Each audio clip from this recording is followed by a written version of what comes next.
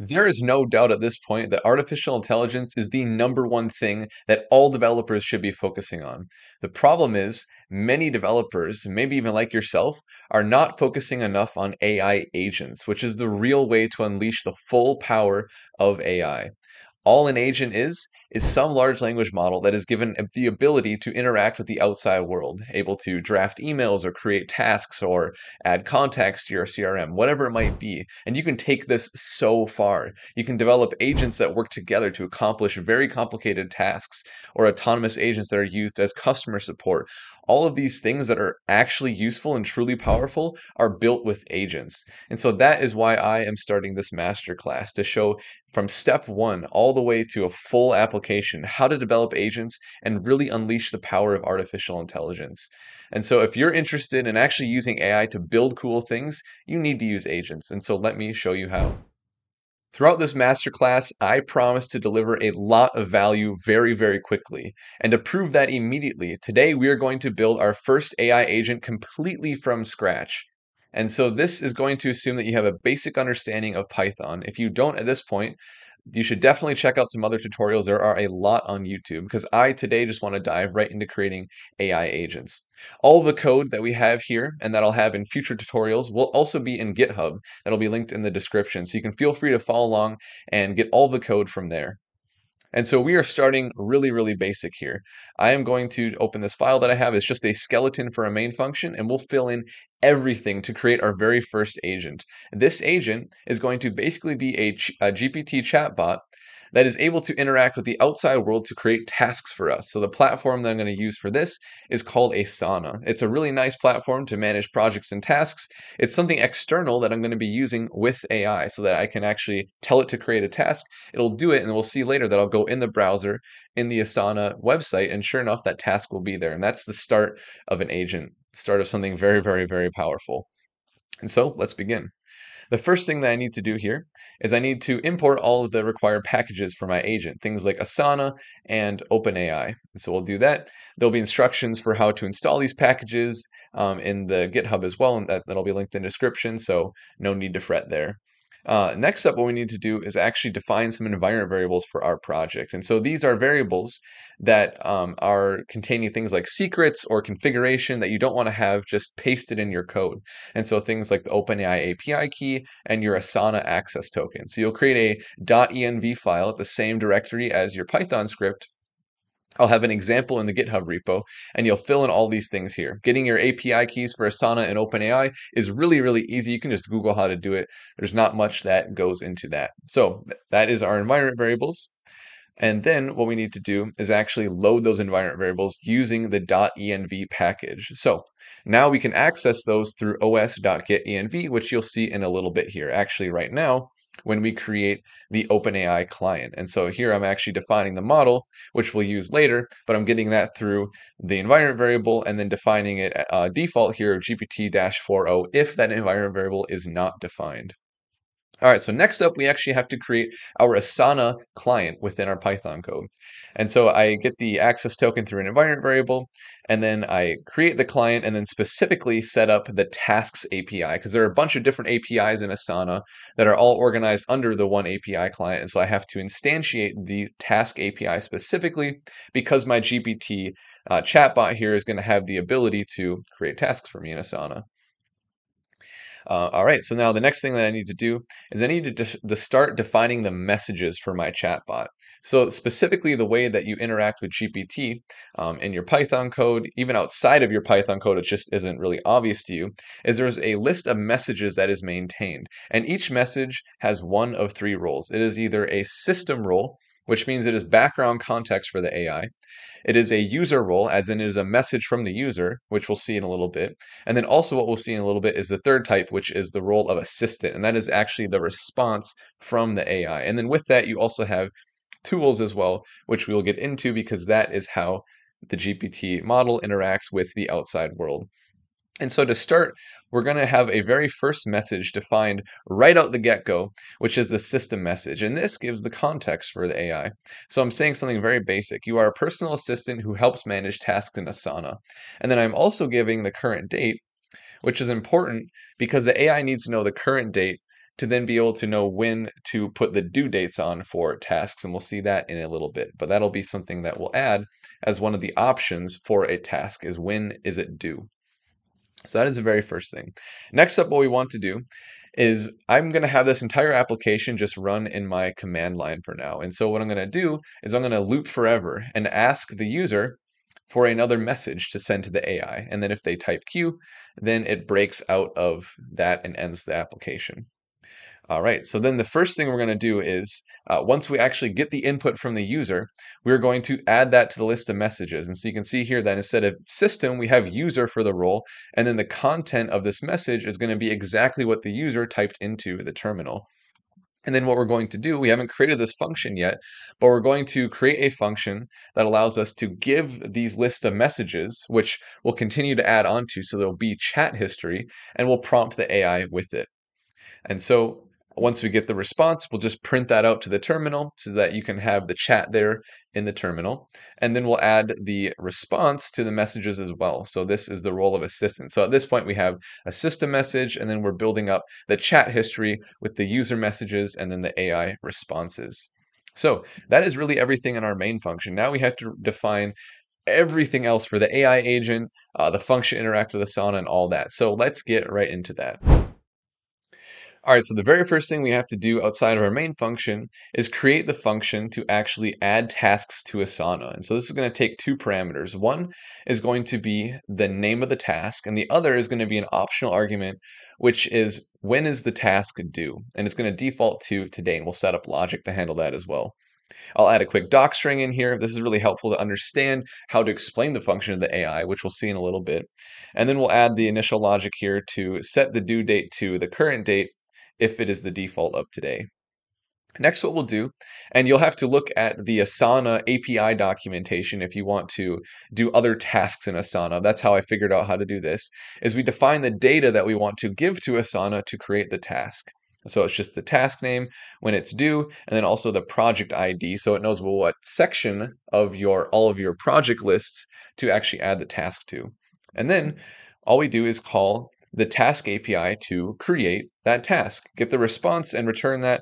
Otherwise, if there's an error, we'll just return the error. And we don't have to get too fancy with this because we can kind of just throw whatever we want at the AI and it'll parse what it needs out of that response. And we'll actually see that in a little bit where it'll be able to understand this JSON and even give us the link to the task once it's created it, which is super cool.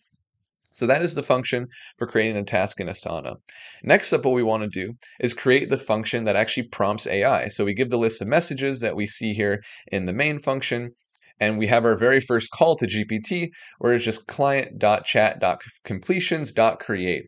And we pass it three things here. First, we give it the model. That's the thing that we had set up in the environment variable. And then we give it the list of messages. This is more than just the current user message. It's the entire chat history as well. So it has all that context. And then we also need to give it the tools that it has. Now, the tools, this is what really makes it an AI agent because these are the functions in your Python code that it can run to do things to interact with the outside world. Now, in order for it to understand how to use your functions well and how to understand what the function returns, you have to set up a little bit of configuration here. So that's what I'll show right now. So we're going to create a very simple function that doesn't accept any parameters called getTools. I just want to have this outside of the prompt AI function for simplicity's sake. Right here, tools is an array where each item is an object that defines a function that the AI can call.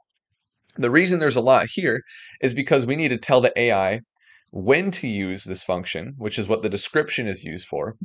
Then we need to tell it what to actually pass into the function. So we define the parameters here, like there's the task name, and then this is how it knows what to give for the task name. Then we have due on, and then how it knows what to give for due on. This also includes the date format, which is really, really important. If you give a bad date format, then Asana won't be able to create the task due date. And then we give it which parameters to the function are actually required. So there's a lot here, but it's really just when to use the function and what to pass in. And that's all you have to do. And AI is actually going to be able to intelligently determine from the conversation what the task name should be and what the due date should be. So you don't have to tell it exactly this date format for it to be able to understand what you want and turn it into that date format. So there's a lot of intelligent stuff going on behind the scenes here, which is part of what makes agents so, so powerful. They're able to take natural language and turn it into code in a way to interact with the outside world. And so with this function defined now, what we can do is for tools, we can just pass in the call to get tools to return all these tools for our AI prompt. Next, what we'll do is we'll actually get the message from the response. And so this message is going to be in the same format here. It looks like there's a lot going on here, but really there's a specific format that GPT always returns its AI responses in, and we can follow that. In fact, I can show you really quickly what that format looks like. All right, so I wanted to show this quick just so that you understand what GPT returns in the Python code. So every time you get a response from the chat completion, you're going to receive an object that looks like this. And so the part that we care about is the messages section. And so we need to get the choices, and then within choices, there's going to be an array, and we care about the first item there. And then within it, we can get the messages attribute. So going back to the code here, that's why we do completion.choices, get the first element, and then get the message. And this message is going to be in a similar format where we have the role and we have the content. But then also, because there's a possibility of the AI calling tools here, we have another attribute called tool calls. And so what we'll do with that is we'll say, if there are any tool calls, we need to actually perform that action now. And so our agent has the option to perform multiple different actions. There can be many tool calls. In our case, there's only ever going to be one because we just have the option to create an Asana task. But you can imagine as you develop this out, for it to be able to add things to a CRM along with create the task, or upload a document along with creating a task. You might have multiple tool calls in one call to the agent. And so if there is a tool call, we need to create a mapping that maps the string that it outputs. It'll basically say the name of the function it wants to invoke, and we map that to the actual object in our Python code, which is the function.